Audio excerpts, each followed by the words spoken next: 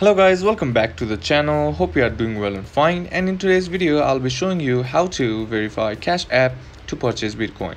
So without wasting any time, let's just jump right in the video. So make sure to watch this video till the end and follow the steps as well. Now the first thing that you need to do is open up your Cash App. So I don't have Cash App, nonetheless I'll be showing you how to do it.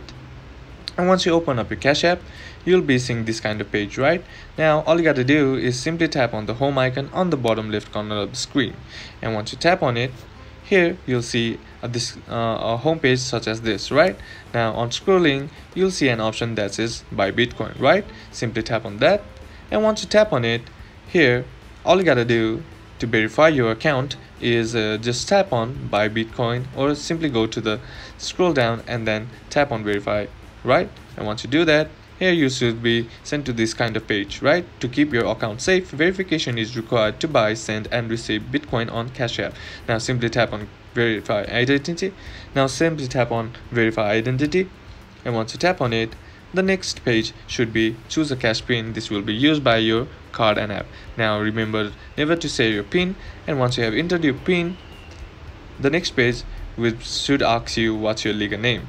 Now simply enter your legal name, your first legal name and your last legal name, and then once you're done, simply tap on next. And once you do that, here it asks you to enter your date of birth. Now simply enter your date of birth and then tap on next. And once you tap on it, here you'll be asked for your social security number.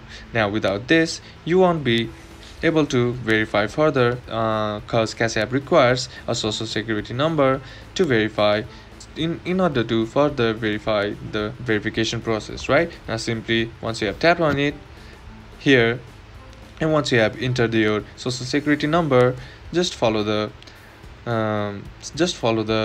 given processes, and once you have done that, you should be able to do your home page, and then you should be able to buy Bitcoin. And that's how you do it. And that's it for today's video, guys. Hope this video was useful to you. Leave a like if it did, comment down below what the next video should be on, consider subbing to the channel. Thank you for watching. Bye bye.